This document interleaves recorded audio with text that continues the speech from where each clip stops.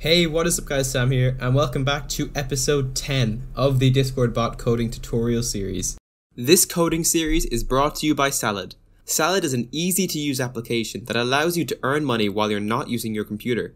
Salad uses your computer's graphics card to mine cryptocurrency and allows you to redeem rewards such as Discord Nitro, Visa gift cards, Amazon gift cards, and so much more.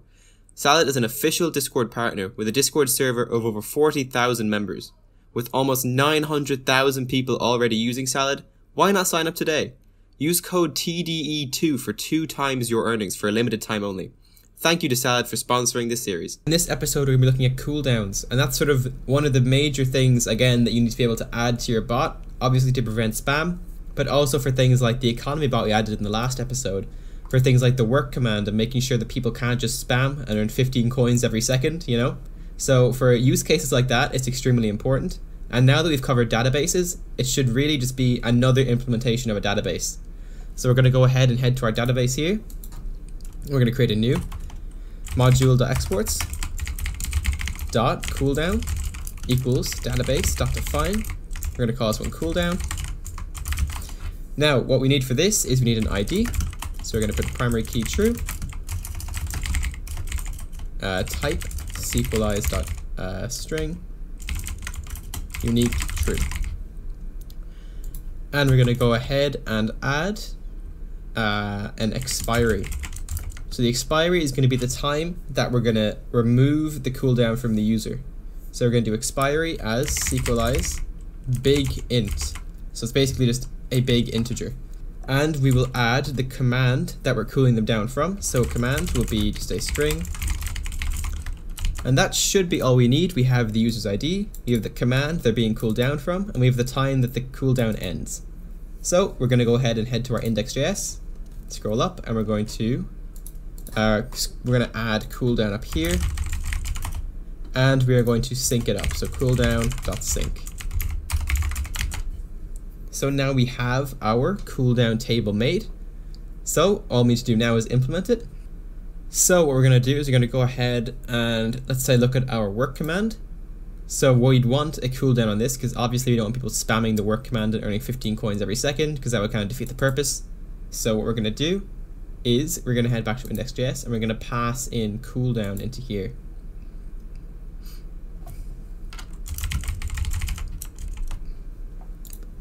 So we have our economy passed in and our cooldown now. So we're going to go and we're going to head to our work command and we're going to now take in cooldown. So what we can do with cooldown is we can basically do something similar to what we did with economy. So check if the user has an existing cooldown, and if they do, then obviously we stop the command there and say you have to wait.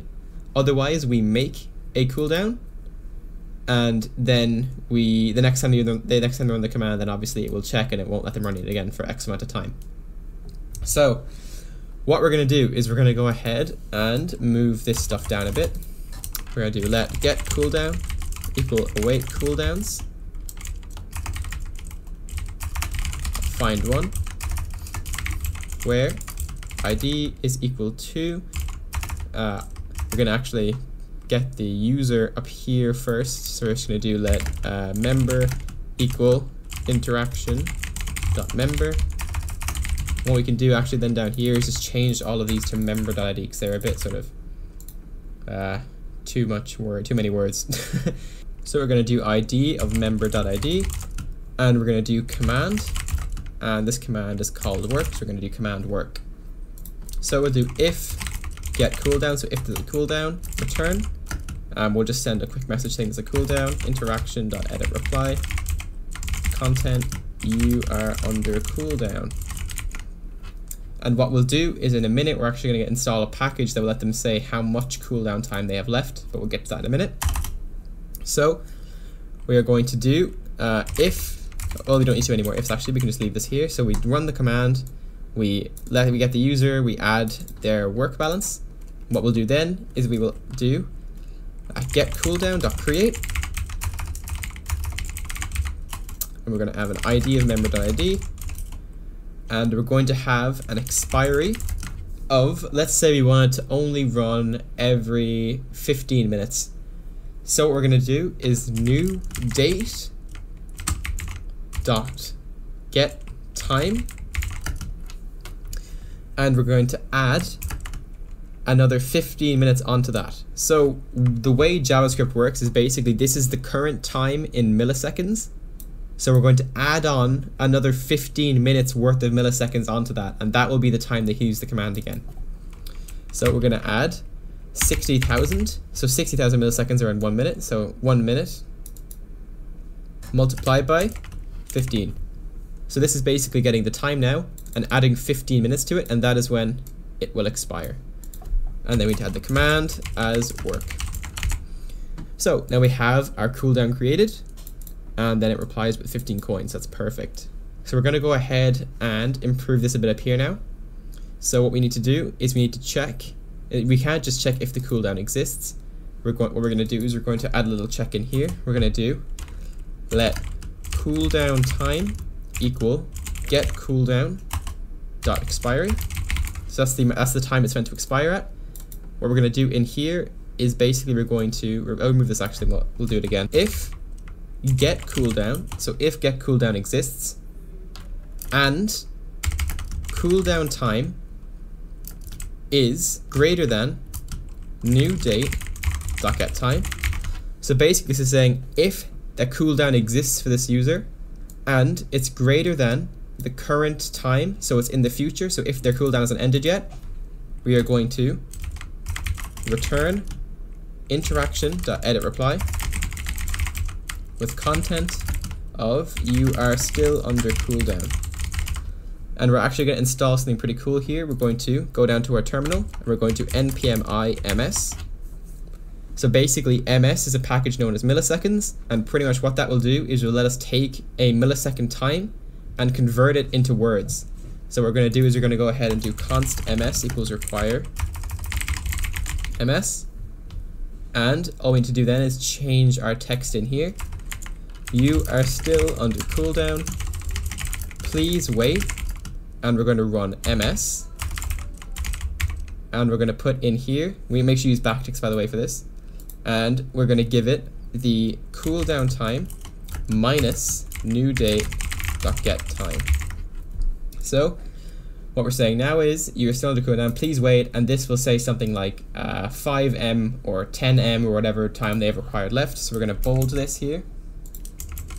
Yeah, so basically now that should work. But we need to also add otherwise if get cooldown exists.